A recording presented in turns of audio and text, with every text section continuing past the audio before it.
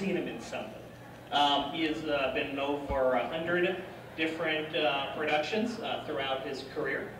Oscar nominee as well. Known as a character actor. Started his career as studying in Syracuse. Worked with Second City, improv group in Chicago, and then countless TV shows as well. Breaking Bad, you might remember him from, played Kramer's alter ego, I guess, in Seinfeld, and many others. So we're going to talk to Larry Hankin. So let's give a hand to Larry right here, and welcome to StocktonCon. For showing up. And Larry, let's start it off this way. You know, I was looking through your IMDb database of all the different comedy actors you worked with. I mean, I'm just going to toss out a few. Obviously, Jerry Seinfeld, Bob Newhart, Ed Asner, George Burns. The list goes on. Woody Allen, Adam Sandler. What did you take from working with that broad range of comedic talent? Not good enough. I mean, just all. What did I take from them? Oh, the concentration and focus. That you just got to keep going. I remember, I used to be I consider myself a stand-up comedian, not an actor really. So what I took from, because I used to cross paths with Albert Brooks and Richard Pryor and George Carlin and all those good comedians who back in the day I really loved and grew up laughing at. When I started working with them or working on the same nightclub circuit, so I would come in the day before and watch them, they would come in the day before and watch me, or the night before and watch me. Is their dedication to their craft. I used to get pulled off on the stage by police because I was doing Richard Pryor and Lenny Bruce type of stuff. I wasn't stealing from them, but we were talking about the same thing, drugs, sex, and rock and roll. And back in the day, you couldn't do that. And you couldn't get on television. So all this stuff makes what we were doing seem like, I mean, the stuff that you see on television now, just inconsequential. So what I took from those guys was they were booed off the stage all the time. Nobody showed up for their nightclub gigs all the time. But they kept on going. Right? Pryor was just amazing. I mean, his focus is, because it's a need. It's not a want. It's a need. So that's what I took from them, that if you want to do it, you're not going to do it. If you need to do it, you probably will. So whatever you want to do, just keep that in mind. If you want to do it, it's not enough. Just like love is not enough. Okay, next question. Is a guy like Richard Pryor the same on and off stage, or was he a little, you hear sometimes where artists are very quiet off stage, and when they see the lights, they just a completely different persona. Yeah, that does happen, but it's not always the same. Like, for me, I'm pretty quiet off stage, but if I'm talking to somebody, all of a sudden there's something that clicks. I don't know what it is, because I have nothing to do with it. And then all of a sudden I'm on, and there's nothing I can do about it. You're just on. So some of them are quiet, and some of them are always on. I mean, one of the reasons I left comedy, the stand-up field, and I joined Second City, was because I saw that I had stopped having conversations. What comedians do is they try out material. They're not talking to you. They're trying out their next hunk. And I was in L.A. at the, I think it was at the Improv, or nightclub, comedy store type of thing. And there was a whole bunch of comedians, and we were at the bar, and we were just having a conversation. And I suddenly realized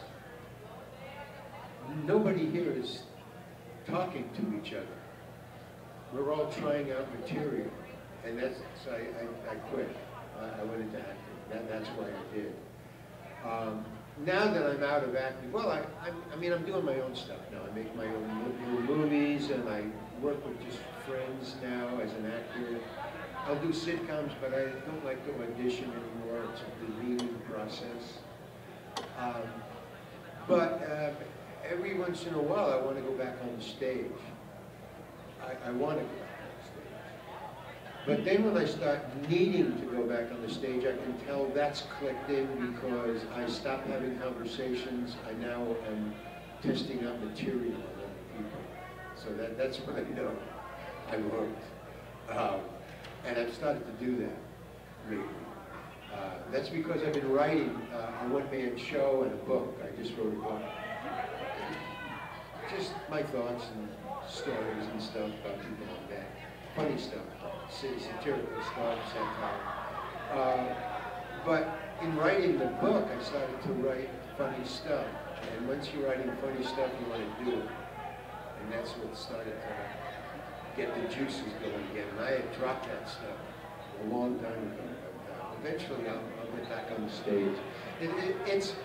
It's the riskiest thing in the world, being a stand-up comedian, because all you got between you and the audience is this. And sometimes you don't have this when you're doing luncheons and stuff. So, yeah, but I was also being pulled off the stage and having stuff thrown up. If you know the old auditorium seats, the old ones with the wooden armrests that were on the steel supports, you could take them off. You could knock them off and slide them out that way. And I was playing Washington University down in Missouri, St. Louis, Missouri, with the Love and Spoonful. I was opening for the Love and Spoonful. And I was doing sex, drugs, and rock and roll. Hey, it's a rock and roll band. Hey, you know, it's college. Hey, you know. And I just said, I have clean material too, but you know, it just goes in and out. I don't differentiate. It's either funny or it's not. But when I got through the clean stuff, not for any reason that I wanted to open with clean stuff, it's just that you judge by, you have a rhythm to it. The rhythm was start with this stuff and then go to this stuff. So when I got to the God stuff, the religious stuff, they go, no, they were laughing. It was going well. And then all of a sudden they say, okay, let's talk about God now. No. Okay, here's a little guy. We invented this. I just made this little guy. He's a little guy, you know. Oh, he's all naked. Let's put him on. Let's just stand there. How you doing? You know. Oh, you don't have any clothes on. What's that between your legs? Boo, boo. We want to hear that. I thought this was 6 jokes in rock and roll. What's going on, man? No, we want to hear that. Do the clean stuff. You know, tell us about your family. No. So but they were throwing, they started to take their armrests off and throw the wooden armrests and throw them at the stage, the first 2 rows. So that was kind of crazy. The Love and Spoonful were off behind the curtain, they're laughing their asses up there in their wings. No, do the dirty stuff, do the dirty stuff. They were saying, do the clean stuff. So I said, okay, I'll do the clean stuff, So they calmed down, and they, so I said, I did more clean stuff, you know, skipped around. And they came right back. They were laughing, and it was going along great. And then I said, okay, let's now talk about religion. No, okay, that's it.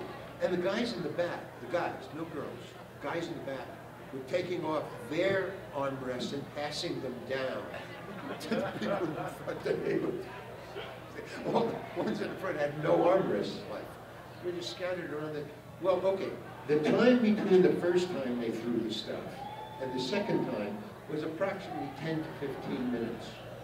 As they were throwing the stuff, and I'm saying, no, listen, yeah, do the religion, no.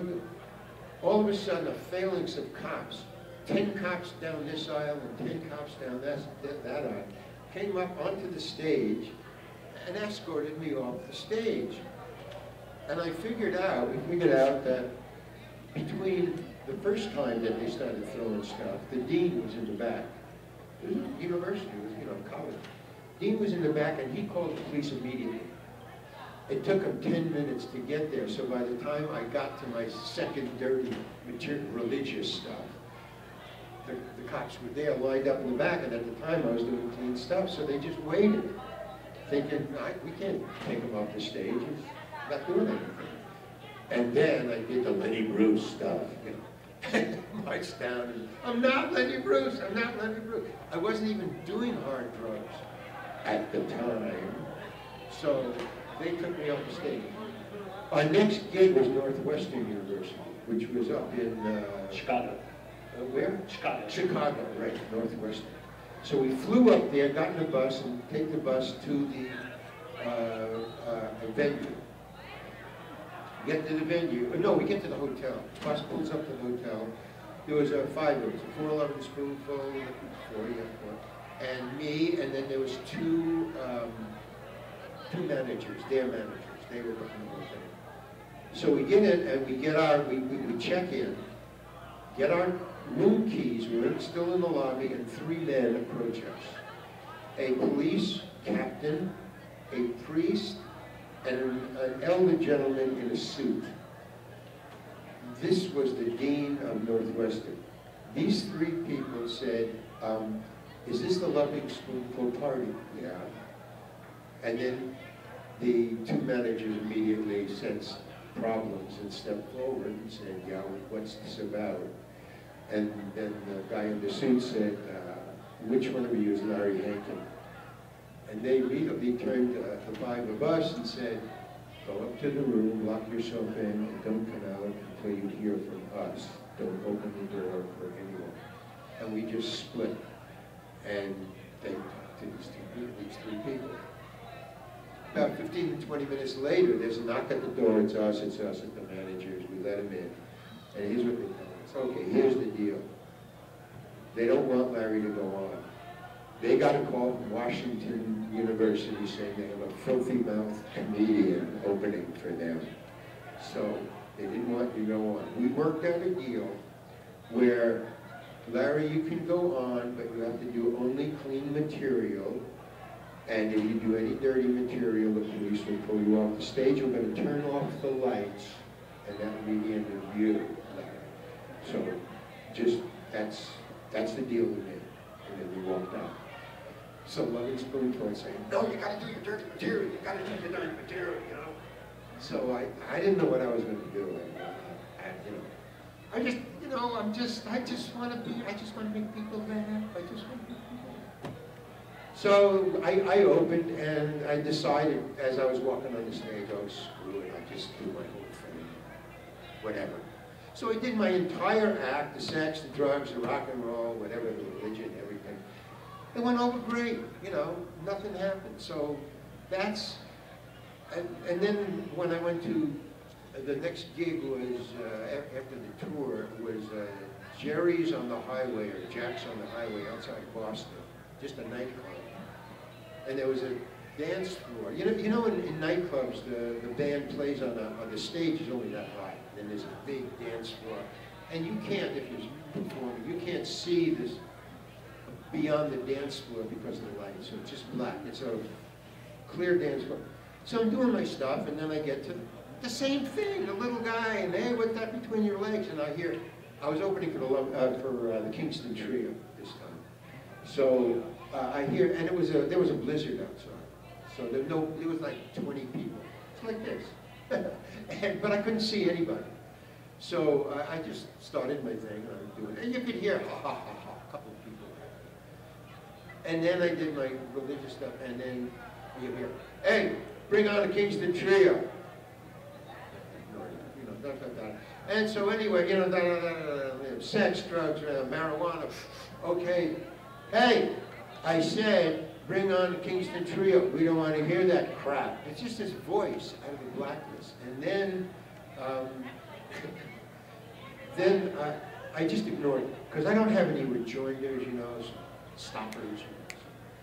I just kept on going because there was a couple of people, and I didn't, you know, I didn't care. And then this guy, this like lumberjack, comes across the dance floor with a beer bottle upside down in his fist, and he says, "We want to hear the Kingston Trio get off the stage." So I did. You know, I just got off the stage. I mean, I'm not gonna. So I go and I sit at the bar, and there was nobody at the bar except the bartender. And he immediately comes over and he says, "What are you doing here?" And I said, "Did you just see that guy came out with the beer bottle? He was going to hit me, man." And he was like halfway across the dance floor. Thank God it was a big dance floor. And I said, "So I'm not going to get until, where's the bouncer?" And the bartender said, "I'm the bouncer. You have 10 more minutes. Get back on the stage." And I said, "No, man, I'm not getting back on the stage until you tell that guy not to do anything or get him out of the club." And he said, "No, man, you have 10 more minutes, you're not going to get paid." And I said, "I'm not going on the stage until you tell that guy something, anything." And he said, "No, get back on the stage. The Kingston Trio's not coming out for 20 minutes. And I said, "No." And he said, "You're fired." And I said, "Okay." And I just walked out of the club into a snowstorm on the outskirts of Boston. So I walked back into the club. I got on the payphone, I called the cab, and I went home, and I called my agent, and I said, "Look, police took me off the stage. I'm a middle-class Jewish kid who doesn't know anything about Lenny Bruce, except I think he's really funny. So I don't, you know, I can't do this anymore." So he said, "Well, join Second City, you can do the same amount of, you know, material. They're doing exactly what you're doing, but they own the theater. So just join, you know, audition." But that's the only way you're gonna, because he was also the manager for Woody Allen. And so I was opening for Woody Allen too. And he said, "Well, you don't have any television material. We're doing this sex, drugs, and rock and roll. Woody isn't doing that. You know, you can work nightclubs, but I can't put you on television." Because Woody was doing television only. And I said, "I can't put you on television with this stuff." So I said, "I don't know, because I don't write. I don't know how to write comedy. I know how to write. But there's a structure, and writing is different than just off the top of your head, like I'm doing right now." So I would get up on the stage and just talk to people like I'm doing right now, and it would get funny, you know, as I worked. So I said, okay. So I auditioned for Second City, and I got into that. And that's how I became an actor. It was just too nerve-wracking with the police, and I didn't understand it to this day. I don't understand why you can't say fuck on television. I mean, you can tell me why, and I will nod my head, but I don't get it. I just don't get it. You know, the whole thing, all of it. So I joined Second City, and then we opened, and then a couple of us left and joined the committee, which was down in San Francisco for 10 years we were there. And then all of it, and then Hollywood would just fly up and take us. And that's how, and then after I was working, I didn't want to go. I wanted to stay in San Francisco. But that was like a third generation company by then. After five years, pretty much everybody had left. I stayed for another couple of years. But then by then I was directing the show, so I just felt like there was 5 actors in between me and the audience. I didn't like directing at all. I just wanted to get there. So then I just went down and started doing sitcoms and blah, blah, blah, blah, blah, and blah, blah, blah, blah, blah. And that got me to here. Thank you, Larry. You know, that's why we only gave you a half hour, because, you know, it takes 10 minutes to get the cops from Stockton PD to get here. So, yeah, so we only got about, about 5-10 minutes left, so you're safe cool. now.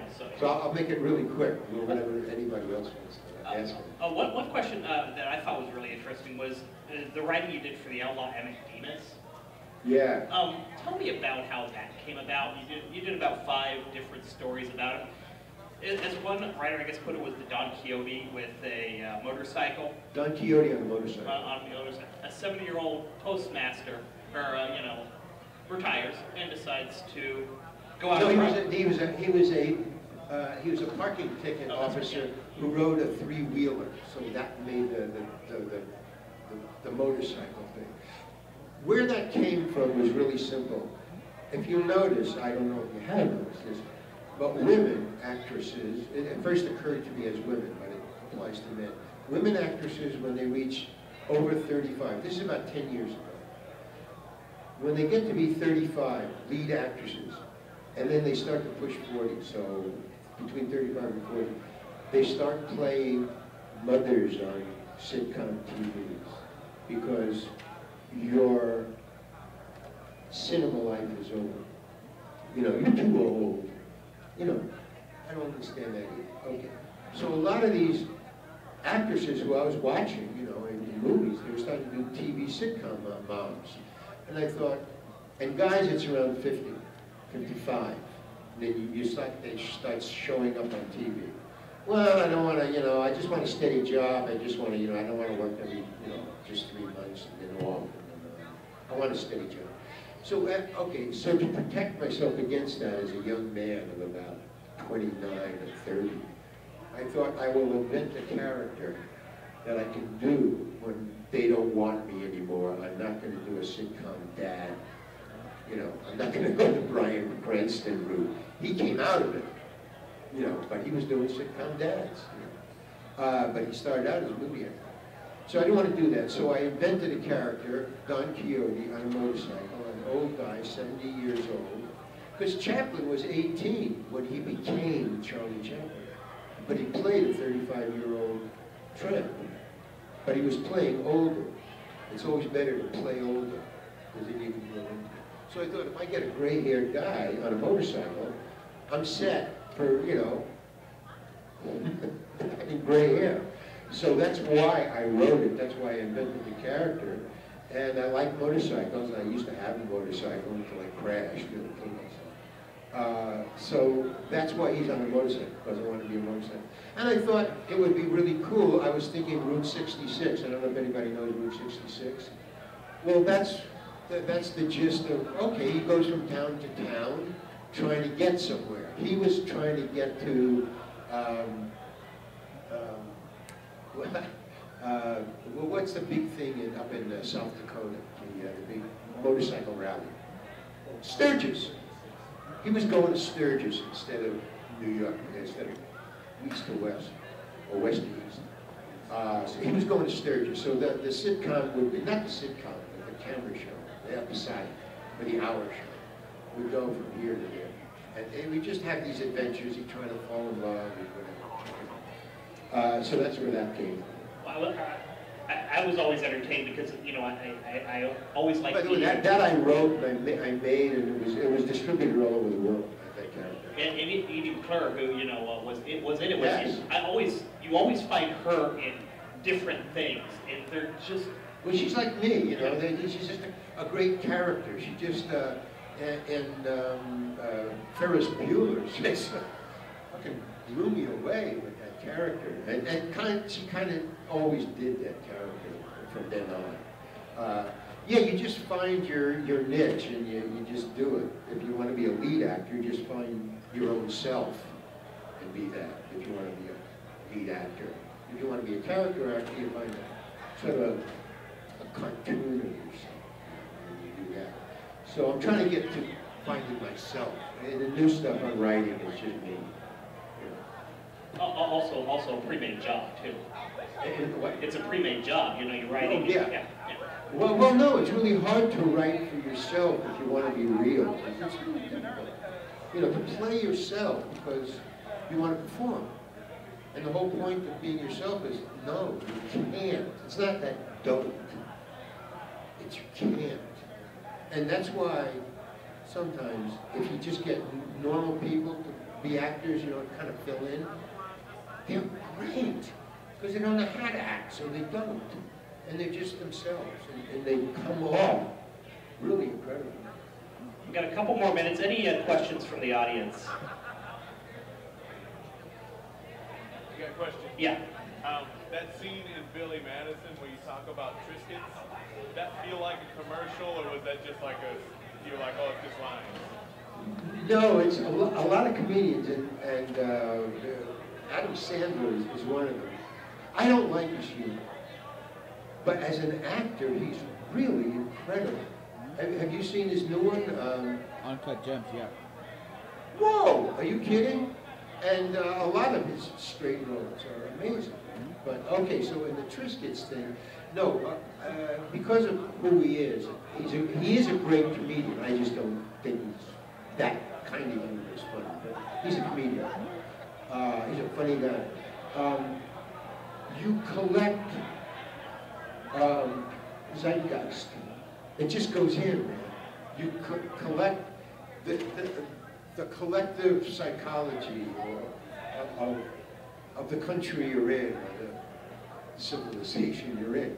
And that just came out of Triscuits. Everybody knows Triscuits, and he just, you know, he just put it in. I'm sure that in the writing, either he put it in or he just made that up on set. But I do that too. If you notice, a lot of comedians have zeitgeist words, just that things that everybody knows, just to keep you interested, to tap in. But that's a good question. Yeah. And then final question this morning. You mentioned in one story I read about you was Larry David, and yeah. you know how much you thought he was, you know, a genius, and he was always thinking. Talk a little bit about that as we close. Okay, Larry David is amazing. I'll just tell you the story of my situation with him. I got the job. I get on the set. Now, in TV sitcoms especially, you don't necessarily meet the director when you audition. You audition for Suits or AIDS, A-I-D-E, and on camera. And then the director will watch it, and sometimes the director doesn't even watch it. It's producers who hire actors. And when you get on the floor, it's a surprise to everybody. You know, you and the director. Oh, you're here. Well, they probably tell you. So, when I got on the set, in my mind, that character, if you know that character, I wanted to be deadpan. I thought he was so angry that to play anger deadpan would be really fun. Mine, Buster Keaton. I wanted to do Buster Keaton. I wanted to get and just say lines. But they were so angry that they came across. It worked. Okay. So I'm on the set and I'm doing it now. Larry David doesn't direct it. He coaches. He stands over there, the director's over here. Director's directing traffic and stuff with the cameras. So I did the one scene, I did one scene. And then Larry comes up to me. Now I have a chip on my shoulder already, and I have anger, and I have attitude problems. That's just me. So Larry David comes up to me and says, I want to talk to my actor, which is great. You want that to happen, you know, and he puts your arm around, and his arm around you, and he takes you up to the side, and you talk about the character, you know, the backstory. So he says, I want to talk to Larry. I thought, great, this guy's great. So he goes, I know what you're doing.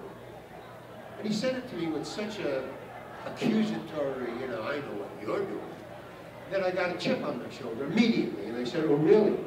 What am I doing? And he said, you're trying to do nothing. And I was blown away because that's exactly what I was trying to do. And he read my mind. So I go, oh, wow, yeah. And he goes, well, you're doing something. And he walked away. The greatest piece of direction I've ever got. You're doing something. So I go, and it registered. Okay, stop doing something. So we do it again. You know, Tom Simpson comes in. Tom's the real good. All right, let's do it again. All right, action. No, cut. I want to talk to Larry. No. He said, cut. And I thought, everything's fine. Larry David's right over there. And then, as I'm standing there, I was going to talk to Tom, and then he starts heading towards me, but really fast. Like he's not going to stop and talk to me. He's going to talk to that person over there. So he comes around, and as he comes by, he says, you're still doing it. And he just kept on going. Thank you, Larry. Larry Hankin, everyone. He will be upstairs on autographs. And there you go there. Thank you, Larry. I'm going to walk you up in a minute. Right now we have a panel talking about